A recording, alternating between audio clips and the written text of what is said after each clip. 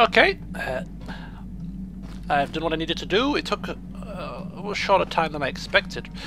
So before we do get off this ship onto Yavin Station, I just want to talk to each crew member individually before we leave, see if they've got anything to say.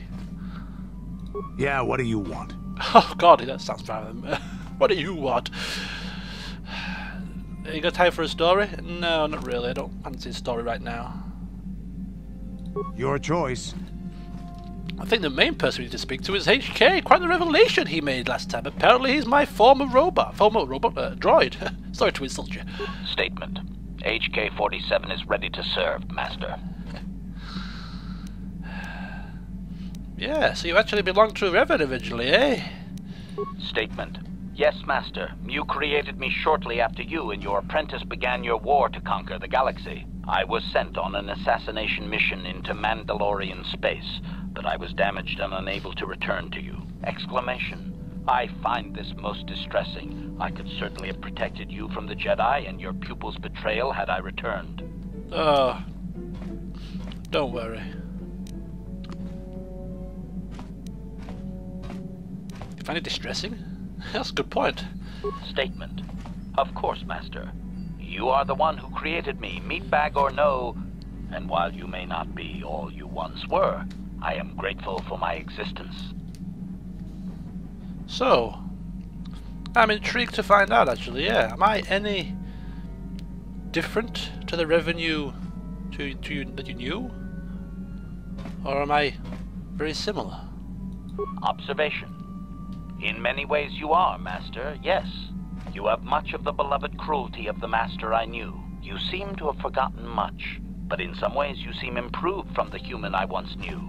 It is difficult to explain, Master. It's difficult? Yeah, that's what I'm almost ashamed of right now. I mean, falling back into those tendencies makes me cringe. So, why do you call, what can you tell me of Malak? Commentary. Your former pupil is efficient and brutal, even for an organic. I rather liked him when you first introduced me to him. If I had known what he would do to you, Master, I would have gladly removed his entrails right then. Just out of interest, why do you call humans meatbags? Answer. It was you who programmed me thus, Master. Your pupil once asked me what I thought of him, and I informed him of his meatbag status. He was unimpressed, but you found the reference humorous. You changed my programming so that I would continue to use the term. It drove your pupil to extreme lengths of frustration. So Malak was the original meatbag. I like that. Observation. Of course you do, Master. You did then as well. Alright. That'll be all. As you desire, Master. Signing off. Signing off? Statement. Can we... So, like, restoring his memory now is probably pointless. He's restored, isn't he? Commentary. So That is unnecessary now, Master. Statement. My functionality has now been fully restored, Master. I exist to serve Revan as your personal battle droid. In time, my assassination protocol can be restored, and at that point I will once again endeavor to eliminate any meatbag opposition you may have.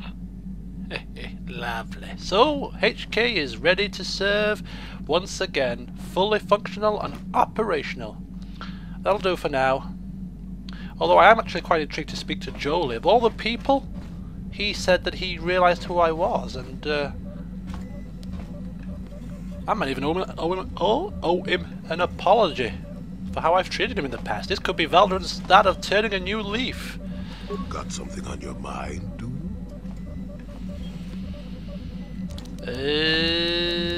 No. Oh, I get it. Let's play with... I don't fancy talking to him about his adventuring days. That's not what I had in mind. Okay, let's go back and... let's go outside. So, my new party makeup is not going to include Bastila anymore, which is kind of upsetting. And kind of annoying, because she was pretty handy to have around. In fact, remember, the last memories I have of Bastila was when she was twirling her lightsaber in that room, and she gave that little wink to Valdrin as she was chopping down those Sith soldiers. They were having the time of their life. Now she's gone. Kinda makes me sad. So it's going to be HK and Jolie. And his first act of kindness in this new path that Valdrin now walks down, he's actually given Jolie's lightsaber some crystals to upgrade. No more childish games. Before, he held back on giving Jolie some crystals because he didn't like Jolie.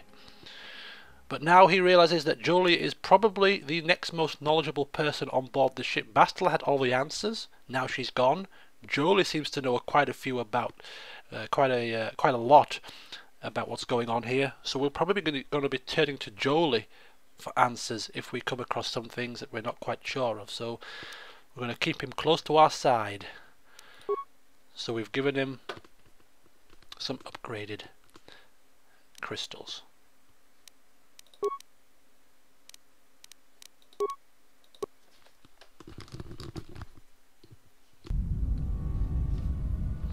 And he gets a level up as well.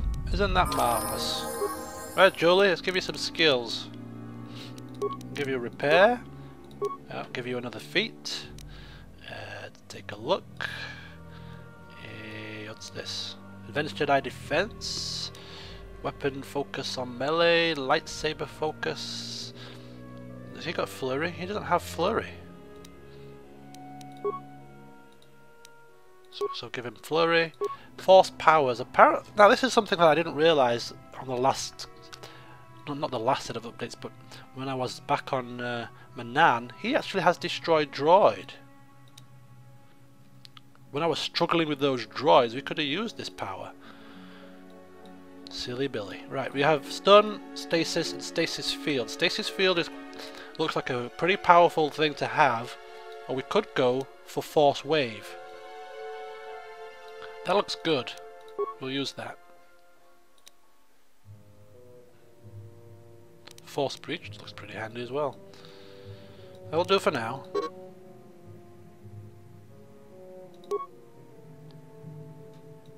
What do you mean? What are you doing there?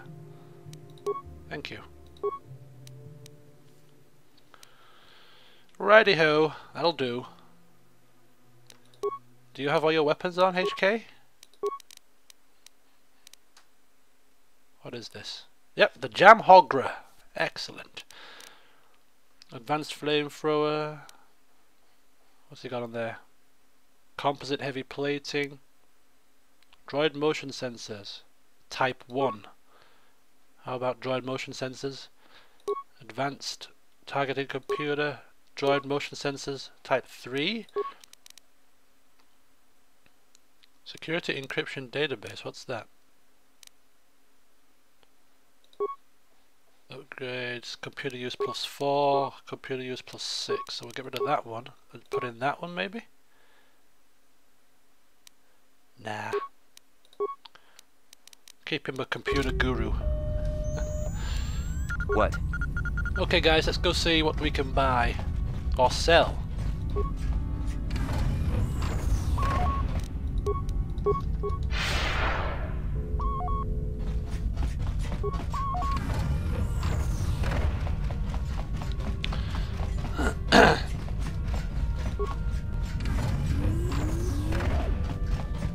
Where is he?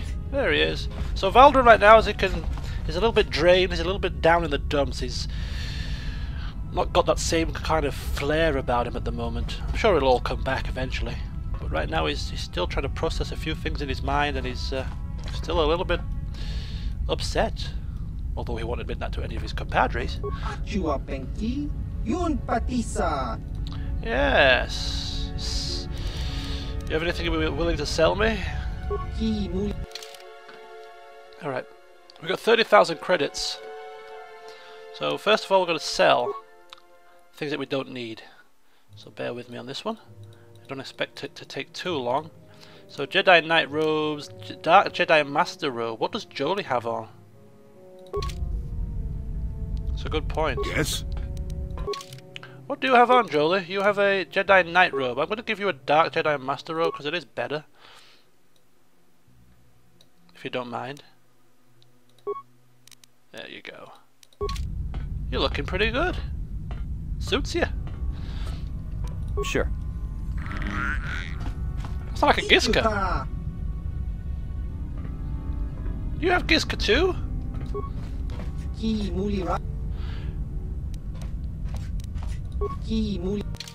Okie dokie. Right, let's carry on. Let's sell again.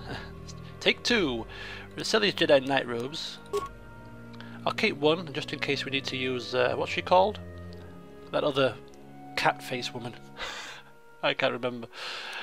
Combat suit. Look at this. 3 of these. We'll sell 2 of them. Sell a battle armor. Sell them both because this is better. Combat suit is useless, so sell that. Defense bonus 10, dexterity none. Stun baton. Long sword, short sword. This is Bastila's light. Is this Bastila's lightsaber? All these crystals. Keep them. Sith assassin pistols, iron blasters, assault guns.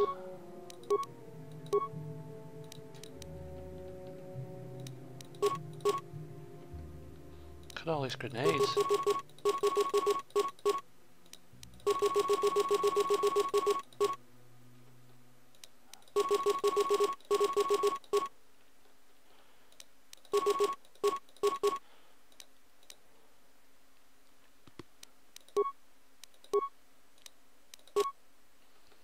No more than 1 of each of the main things, really.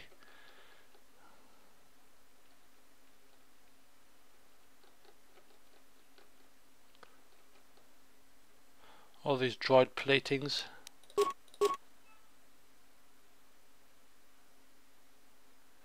Keep 1 of each.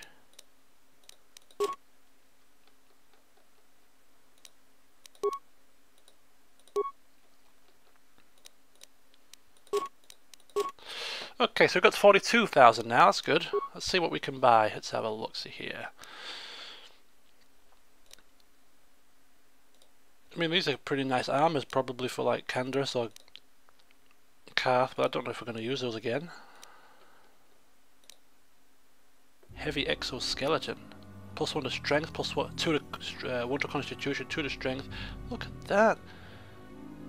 Phew, it's a heavy piece of equipment.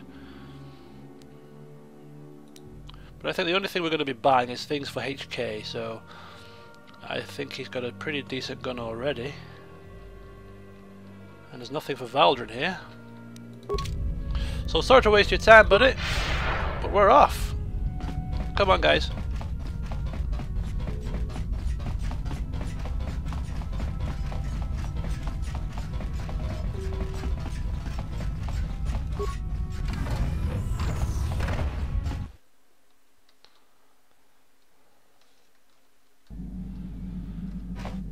Righty-ho, time for us to head to Kashyyyk, I think, the last planet. The quicker we get there, the quicker we can find out what's happened to Bastila. What did I say? Not Kashyyyk, Korriban. Korriban? Was that what it's called? Yeah, Korriban. Let's go.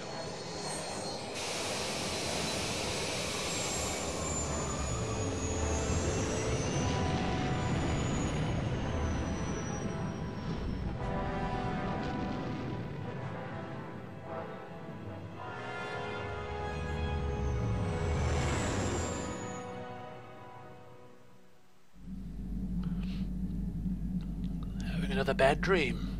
Probably about Bastila if I was to have a guess. Or maybe about the location of the star map.